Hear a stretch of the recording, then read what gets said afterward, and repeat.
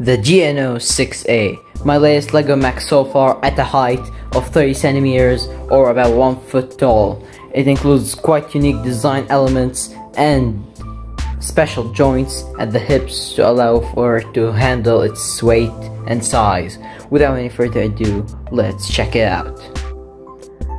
Okay, so now we're taking a closer look at the mech, taking a look at it from all sorts of different angles and viewpoints, and you can just see how awesome it is.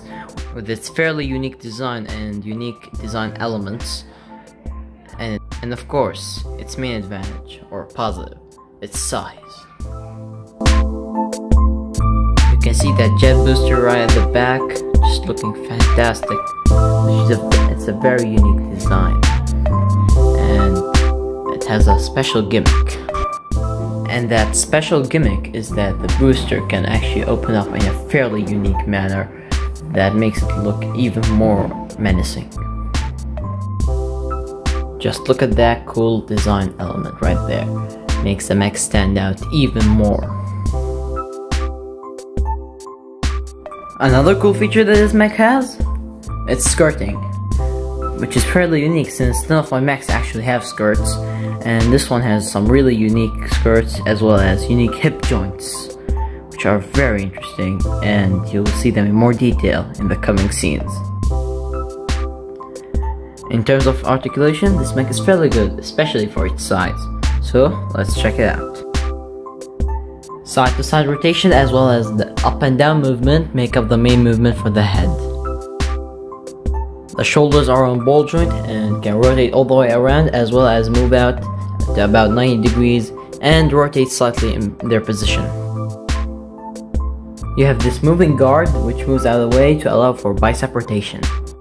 You have a bend at the elbow that gives you basically 180 degrees, basically all that you want. At the wrist, you have rotation as well as outwards and inwards movement, and the fingers do articulate. There's a torso rotation with this really cool mechanism with all the bars holding up the torso, and take a look at it from a different spot.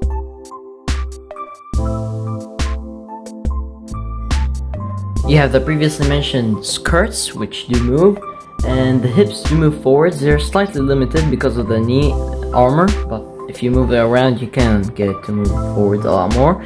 There is outwards movement, which is pretty good, and you also have rearwards movement. And another cool thing with this hip joint is you have thigh rotation.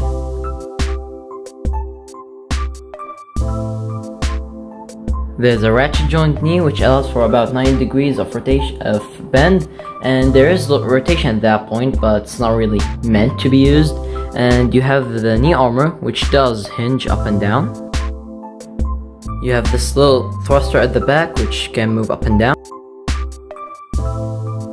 And finally, the ankles are on a ball joint and they move forwards nicely, backwards nicely, side to side as well, and do rotate.